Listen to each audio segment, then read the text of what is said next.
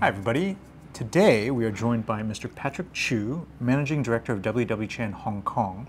And for viewers of the channel, you might remember that Patrick did a really great tutorial on ironing trousers. And we always promised that we would bring him back to do the jacket section. So today we're going to have a look at jackets. And you know, because jackets are complicated, we're going to show not just what you can iron on a jacket, but what you cannot iron on a jacket, and what is better left to a tailor. So Patrick, if you don't mind, please. OK 啦。首先 jacket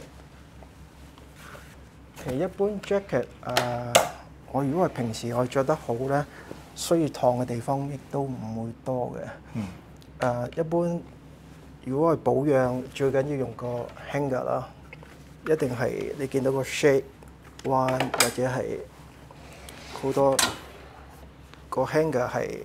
你見到係有少少弧度上去嘅，因為俾翻個 forward shoulder 啦，同埋有翻個闊度啦。咁我哋掛咗上去之後咧，仲有個 shoulder 唔好太闊，同埋唔好太窄。千祈唔好 extend 到咁咧就通常一定會掛壞件衫嘅。咁你寧願件衫窄，個 hanger 細少少都唔好突咗出嚟咯。不過如果太細咧，會 dropping 得太多咧，你呢度都會有問題。咁適合衣架啦，你見到個衣架掛咗上去之後咧，件衫係少少彎咗上前，同埋袖咧根本就唔會點巢嘅，個背脊個身都會 OK。如果你用嗰個唔適合嘅衣架咧，好呢個誇張少少啦，太 flat 嘅話咧，其實第一如果唔啱咧，佢會有個 pop 走出嚟，同埋 shoulder 咧佢拉平咗嘅，咁咧。會掛壞 shoulder 度嘅袖咧都會揸巢咗，咁所以你着出嚟嗰陣時咧就會冇咁好啦，會巢咗少少咯。咁平時如果我哋要燙嘅話咧，真係平時着咗上身咧會巢嘅地方咧，主要會係隻手咯，因為我哋就會喐啦，喺袖嗰度會巢咯，同埋可能你會坐啦，坐得多咧。jacket 嘅腰位到下邊咧，呢度可能會巢咗少少啦。其實基本上上高咧係着喺個身度咧，都係唔會點巢啦。會可以嘅話，如果坐低就 unbutton 啦，等佢打翻開少少，因為你扣埋紐坐低，你始終個 crease 咧會多咗少少。咁我真係要燙咧，平時喺屋企燙咧有好多部分咧比較難燙啲嘅，因為燙衫板咧。一個闊度啦，你擺件衫上去咧，另外一邊咧佢跌咗落下邊咧，你好難 hold 到件衫咯。最好有張平嘅台啦，就有個細嘅燙衫板啦。呢個最細嘅啦，有啲係闊少少嘅，咁嗰啲燙衫板嚟燙咧比較適合啲咯。同埋件衫咧，一般衫咧，我哋做嗰陣時做出嚟咧都係立體嘅啦。你見到件衫咪少少有個 shape 喺度嘅。我哋就有啲地方我哋唔可以飲攤平嚟燙咯，攤平燙會燙壞件衫嘅。咁其實件衫一半腰到下咧都係比較容易燙嘅，同埋巢都係主要都係燙咗巢咗位置嘅，同埋袖咯。咁當我哋先燙隻袖先啦。我都講呢個先。隻袖咧，你見到個袖嗰個骨咧係少少彎咗入嚟，去咗裏邊嘅嗰個縫子度，因為裁嗰陣時點解要咁裁咧？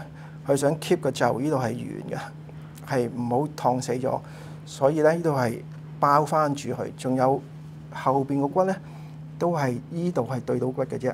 到上高咧，去到條骨已經係走咗裏邊嘅。佢都係想 keep 住個袖咧。做嗰陣時咧，呢度有少少圓嘅感覺，呢度圓嘅感覺咯。燙嗰陣時咧，所以就唔好撳扁呢啲位置，亦都唔好撳扁個位置啊。咁首先我哋可以當隻袖巢咗啦，我哋先或者你燙翻好個骨咯。同埋你燙嘅時候咧，你都一定會用呢塊布。係啊，因為你驚佢燙到起驚咯。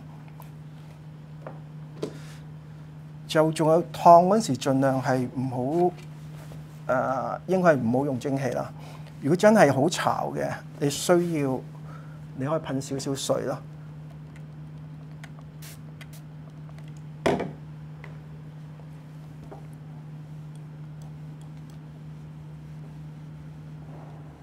咁你係靠呢個水入咗呢塊布係啊變成蒸氣，咁入咗個就係啦，因為如果你用噴蒸氣咧，佢直接係有個力衝落下邊，係尤其是個 body 啦，你直接穿晒過去，黐埋個 canvas，全部濕晒，裏邊濕晒咧，你再燙翻講係好麻煩嘅。咁如果你用呢塊布咧，你搽少少水落去咧，你係靠個熱力，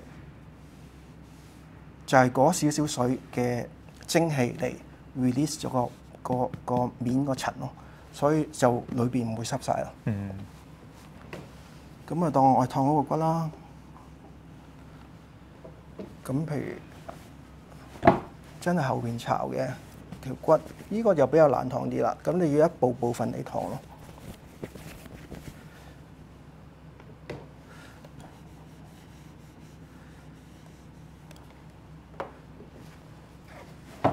所以覺得呢部分咧，屋企啲人做唔做到？比較難啲，就因為你一燙咧，可能燙巢咗地度，你係要鋪平一個位置少少，就淨係燙嗰少少啦。同埋你要有呢塊嘢啦，你要有一個細嘅燙板。係。咁你當燙完啦，咁你可以燙個面啦。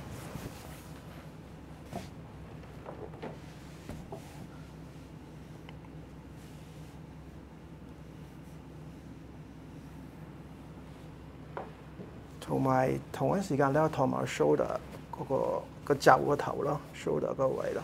咁你擺翻平佢咯，一樣擺翻塊布喺度咯。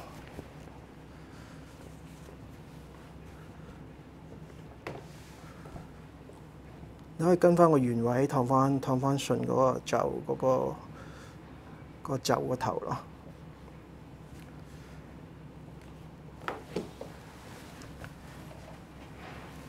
基本上咧，如果燙完咧，隻袖應該係會圓翻啦，睇呢個位就會圓翻咯。咁除咗袖巢咗啦，通常我哋會係jacket 後邊嘅半 part 咯。咁有一隻一模一樣款闊啲嘅，你可以買一個細嘅燙衫板啦。因為我今日冇，我得一個pillow嘅嘢。咁你可以擺平，通常你巢都係巢咗後邊噶啦。咁你咪可以擺，呢個真係完全可以擺平佢啦，你擺到平晒。所以呢個屋企做係好容易嘅。呢個可以做得到啊。咁你一樣，如果係真係巢嘅，噴少少水咯。跟住我淨係少少絕糖豆。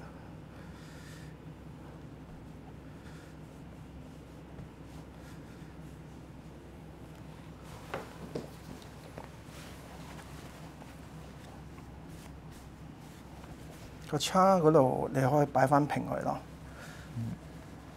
總之你盡量鋪平到佢嚟燙就 OK 啦。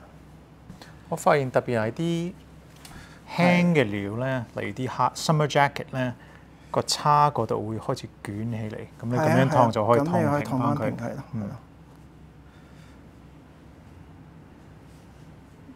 同上次講一樣啦，你燙完之後會等一等啦，因為佢太熱嗰陣時咧，係最容易巢啊。咁你可以其實有啲嘢譬如有嚿重啲嘅嘢，你可以咁壓住佢，即係譬如一嚿重啲嘅嘢，你可以壓住佢，不如等佢一陣，咁佢就會效果會好啲。會效啲會好啲咯。OK。係咯，上次你都解釋過呢樣嘢，咁呢個我係第一次聽過嘅。係。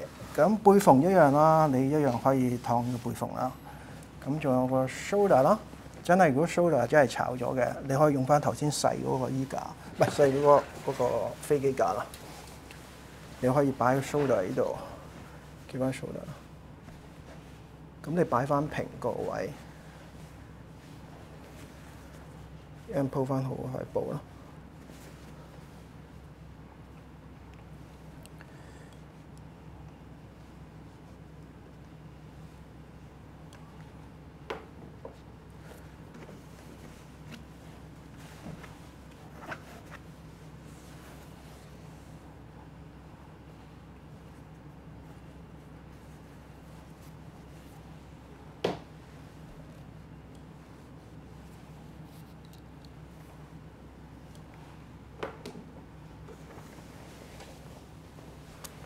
OK， 咁啊 shoulder 又會 smooth 翻啦，隻袖亦都會 smooth 翻咯。咁個 fan 嗰度我頭先都燙過，就會直翻啲咯。咁依一上高嗰 part 咧，其實比較難燙嘅。一般都唔建議自己喺屋企燙噶啦，因為呢個位咧係有少少個立體感嘅。通常如果真係 tailor 佢哋燙咧，會用啲去披露嘅嘢啦，佢哋係一忽一忽嚟燙咯。即係譬如我燙緊 chest 咧，佢會先燙呢一橛啦，先燙完呢一橛啦，跟住然後再反過嚟再燙後邊嗰橛啦。咁佢會鋪平，鋪平到嗰橛就燙嗰橛，其他就唔喐佢咁樣燙咯。如果呢樣嘢我哋喺屋企燙咧比較難燙啲，同埋冇咁嘅工具咯。咁同埋基本上嗰個位亦都唔會太巢，我哋通常都會巢喺最主要巢喺隻手啦。同埋後邊啦，因為你坐低嗰陣時會坐巢咗。同埋最主要我覺得會係個 hanger 啦。即係 hanger 如果你掛得好嘅，每次着完之後咧，你用翻適合嘅 hanger，揾個 brush 擦翻乾淨，咁掛翻起佢咧，基本上你下一次着都唔會點巢嘅。可唔可以講埋個 lapel 啊？lapel 嗰度有時話都會嘅，即係佢着得多，可能個 roll 冇咁好，咁我哋可以燙一燙個 lapel。不過呢度要小心，因為 lapel 你見到咧，呢度係佢因為 roll 咧。佢面呢塊咧係大啲嘅，長啲嘅。你攀平咗之後咧，你會見到係多咗喺度嘅。有時有啲就算洗衣鋪佢洗得唔好咧，佢都會幫你燙到個閘喺度嘅。有啲情況出現。咁燙嗰時咧就要好小心。第一我攀平咗咁樣咯。其實我係想盡量幫佢輕輕力掃晒佢後邊咯。我係想咧掃晒後邊，跟住然後你鋪塊布咯。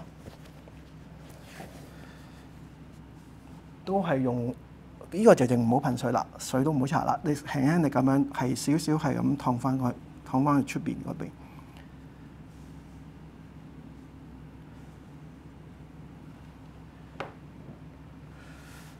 燙完之後咧，佢就會平翻啦。不過你之後咧，我哋就反轉去啦。反轉去咧，我一樣係擺翻塊布咯。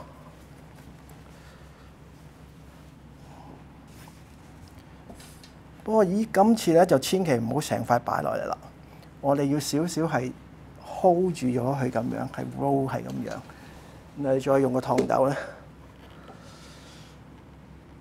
其實係少少咁樣燙法咯，可能有少少難，不過整得多應該 OK 嘅，因為你咁樣咧唔會，佢係會你跟翻佢個型嚟燙翻佢出嚟咯。